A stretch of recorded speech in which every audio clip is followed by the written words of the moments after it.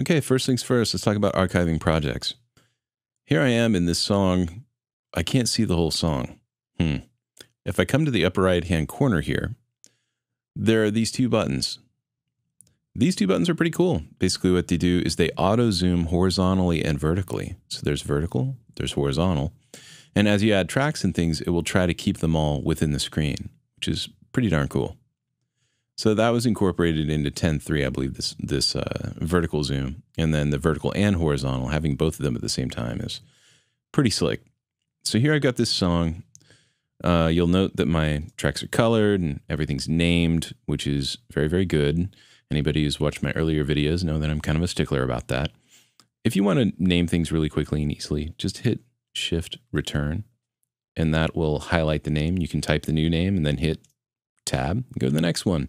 Take the time to do it, because when you have a song that's this big, it's going to help you down the line.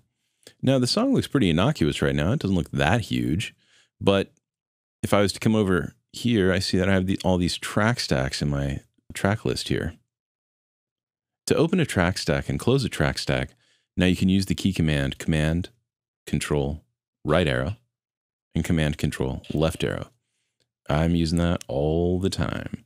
If you want to see what's really going on in this piece of music, you can hold Option and come over here to the track stack and open it up, which will show you absolutely everything from all of the live brass parts to the live string parts to all the multitudes of vocals that have been layered and layered and layered. And you can see that this track is huge. So archiving this track in the past would be a huge pain because I'd have to go through and make sure to name things and do them in groups. And I would usually give them like underscores and alphabetical titles because I want to make sure to keep the sort of hierarchy of everything together. Well, the new way that we have to export these things is much easier. If we go to File, you can export your tracks from here under the Export menu under All Tracks as Audio Files. I click on that and I give in this menu. You'll see that I already have an archive folder. And I do have my stems in there. And you note that the track number is actually at the beginning of every stem, which is amazing. Really, really good stuff. So check it out. Some of the new things we have: range, trim silence at file end, export cycle range only. It's good if you're doing loops. For things like games, extend file length to project end. So if you need all of these audio files for every track to be exactly the same length, that's really, really good.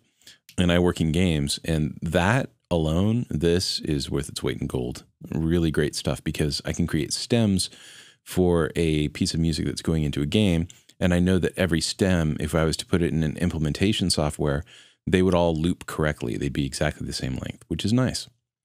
The multi-output software instruments we had before and normalized we had before, of course, you probably don't ever want to turn that on if you're archiving your project. But the big deal is this element section down below. So they have this thing called Pattern, Elements, and Custom. Under Pattern, you can take these elements and you can drag them away, or you can delete them.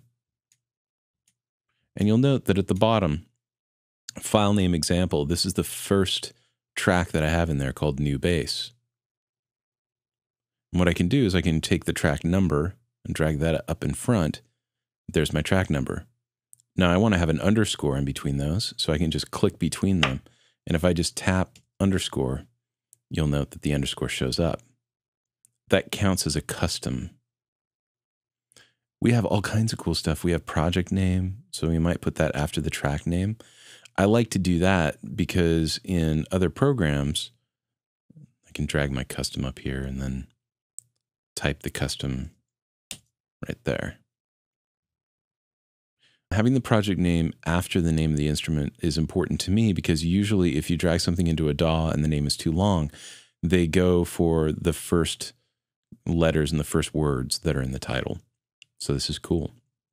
Now what's beautiful about this is when I export these stems, they're all going to be in order. They're going to be in the track order, just like I saw them in my session, which means if I threw them in Pro Tools or anything else, everything's going to be organized the way that I had it organized.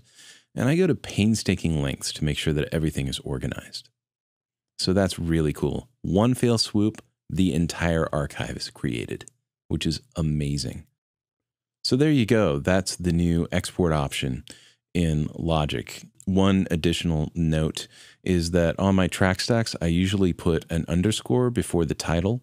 That gives me a cue. This archive is going to have not only the track stack sum, but all of the individual elements of the track stack. And if I hand this over to somebody, I can say, hey, if you see an underscore at the title of the name, you'll know that it's a track stack.